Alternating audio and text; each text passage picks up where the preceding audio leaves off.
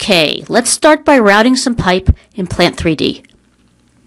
We do this by pressing the Route Pipe button in the Part Insertion tab on our ribbon. We could first select a line number from the line number drop-down. However, in this case, we're going to pick the unassigned value for our route. Having selected unassigned, we now hit the Route Pipe button so we can place pipe on our page. This is done by simply clicking the points on the path we would like the pipe to follow.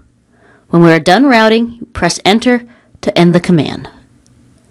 When we're ready to assign a line number to these components, we select them and bring up the Properties palette.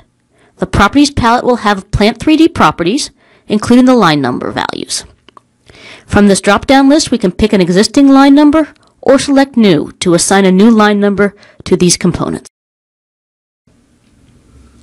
This brings up the Assign Tag dialog, where you can enter a new line number to assign to the components. This line number is also registered in the project, so it is available on the drop-down list in our ribbon. Selecting this line number from the drop-down will set it as our current line number value. Now any new pipe that is routed will automatically get the new line number value.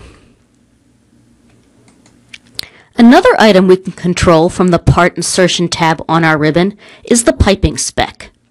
The piping specs control end connection types, flange ratings and facings, default branch types through the branch table, and the valve types allowed in the spec.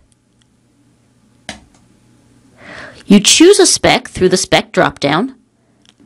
In this case, we choose SS150 for a stainless steel 150-pound spec. If you want more detail about what is in your spec, you can select Spec Viewer from the ribbon.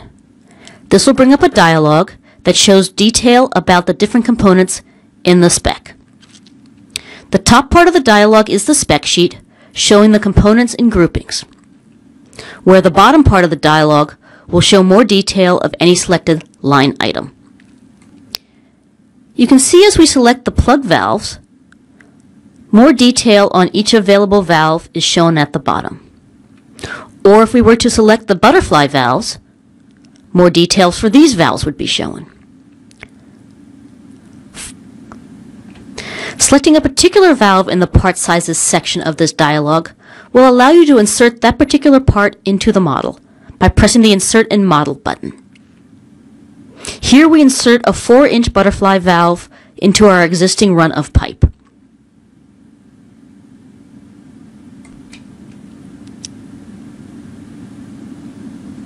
You can also use the Spec Viewer to create a tool palette for all the components in this spec.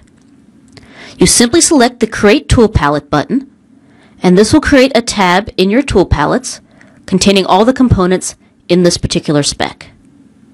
Notice as we hit the Create Tool Palette button, we now have a tab called SS150 with all our components. Tool palettes give us a simple and familiar way to add components into our model. We will show this by inserting a flange set, a reducer, and then a T. First, we select our weld neck flanges from the tool palette.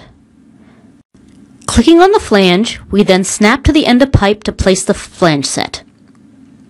Next, we select the reducer from the tool palette.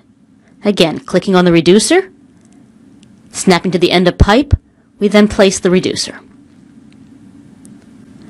Finally, we will place a T in the middle of an existing run of pipe. We select the T from the tool palette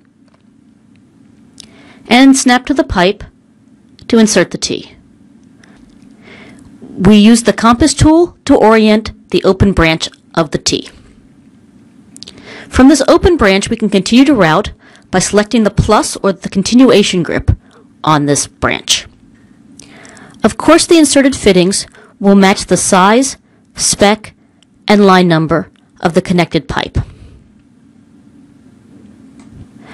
As you can see, routing pipe with AutoCAD Plant 3D is simple, straightforward, and allows you to leverage all your existing AutoCAD skills and AutoCAD tools that are available today.